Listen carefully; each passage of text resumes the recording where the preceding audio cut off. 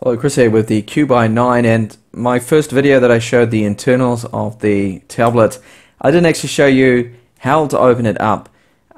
Just how I did it is what I told you in the video. So in this one here, I'm just going to show you a little bit more detail on opening it up. This is just a quick video guide here.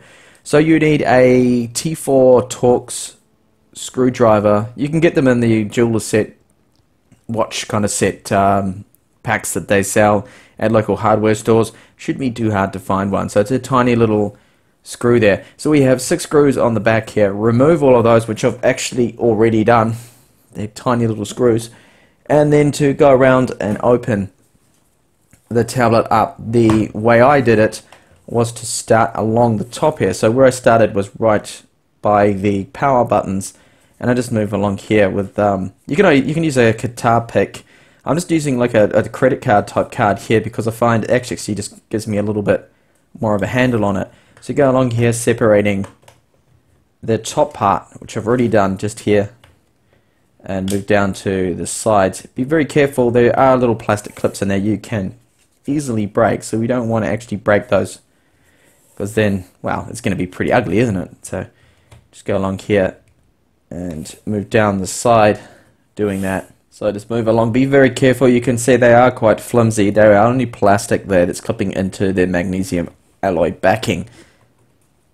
So just go along. That's one side pretty much done right there. So, and then just give it a lift it up. And when I found the easiest way when I first opened this up was to just move the whole screen out from one side. Try and unclip the whole side without putting any stress on the clips. It's a little tricky to do. And because we've already unscrewed the back of it, we should be able to get the top to just slide all the way down. There we go.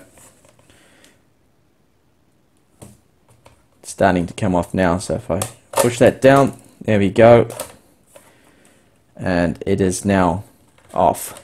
So I'm just going to flip that around and pull the back off. So that what just fell out now is the the volume buttons. There we go, and one of the screws wouldn't come out. That's just dropped out there for me.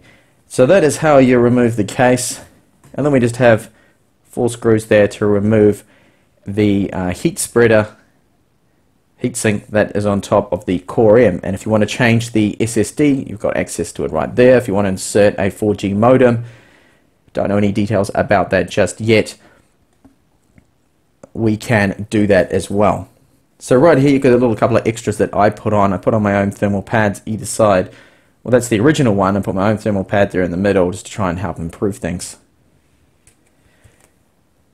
Hopefully this video was helpful to you.